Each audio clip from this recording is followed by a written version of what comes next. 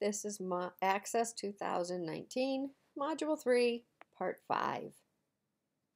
In this segment, we will look at queries using logical operator comparisons. So our logical operators include equal to, not equal to, greater than or equal to, less than, and less than or equal to. So let's get into our Lakewood database and go ahead and we can create a query. So we're going to use another query as the starting point of our query. So we have a query called Stone Mountain Patients, and I want to use that one as my starting point. So I'm going to click on it and then do a right click and choose copy. Then I'm going to right click on a blank spot on my object pane and choose paste. Now it asks me for a new name, and we're going to call this one Earlier Visits. The most common mistake I see students making after they do this, there's a few things, but one of the first ones is they just double click and start changing, which means you're changing the original one you copied, not the new one. So the first thing you have to do is click on the new query, which is Earlier Visits, and double click that. And then as a second double check, make sure that the tab states Earlier Visits or whatever the new query's name is, and not the original one.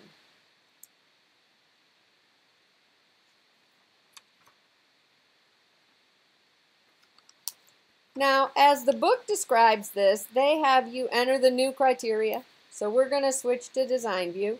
They have you enter the new criteria and then remove anything you don't need from the old one.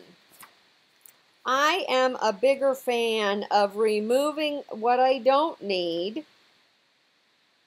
and fixing that up first, because sometimes I might forget. So the first thing I'm going to do is take Stone Mountain out as the criteria under City. Then I'm going to check the box so that the city field will show again.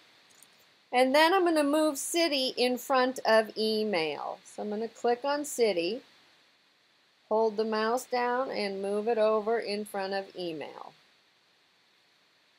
So I've removed the stuff that I do not need.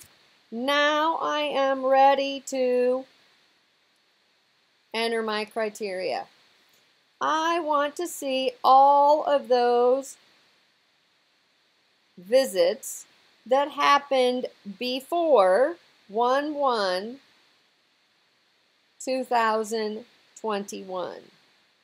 So under the criteria row, under the visit date field, you always want to make sure your criteria is under the field that it relates to.